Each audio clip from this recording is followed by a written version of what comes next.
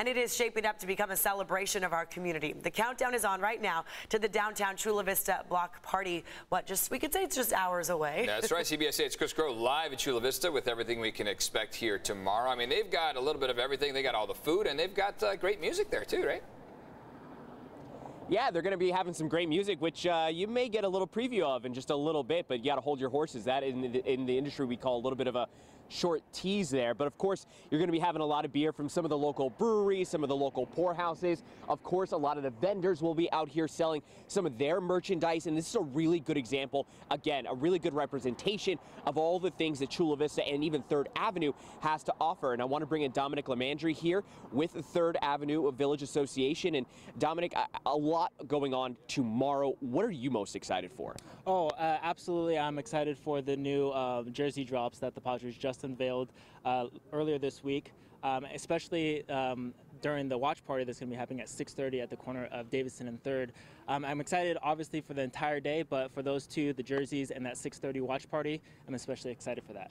And just knowing the vibe here in Chula Vista, and obviously the Padres are beloved across Southern California, how important was it to involve the Padres to make sure that a pretty big divisional game going on, make sure that that's represented out here for this event? Absolutely. And anybody that's from Chula Vista or knows Chula Vista knows that San Diego Padre pride runs deep in this community, just as well as San Diego. And so we're happy to be partnering with the city of Chula Vista to bring this program to 3rd Avenue, welcome in the summer on 3rd Avenue, and invite the community out to support our local merchants and support our local businesses. And this is going to be the first big event here in Chula Vista since really the pandemic. What does that mean for you, as well as the businesses and the vendors that will be out here representing Chula Vista? Absolutely. We're hoping that this is going to be a great boon for the businesses on 3rd Avenue. As you mentioned, the last 2 years have been a bit of a struggle for those businesses, and so what we're hoping is that the Chula Vista community comes out to 3rd Avenue tomorrow, starting at 4 p.m., and supports those merchants and helps them,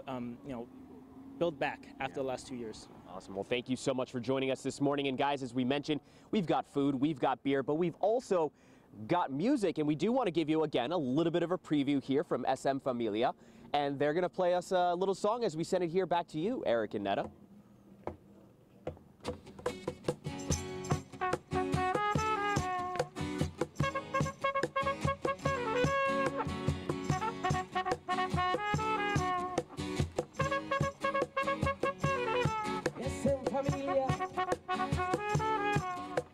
Yay! I like the sound of that. This is like a little taste, but we're going to get more of it. It's such a unique we don't get to style. see trumpet and acoustic very well, very often. And they're pulling it off. And let's listen one more time to their voices. I want to hear their...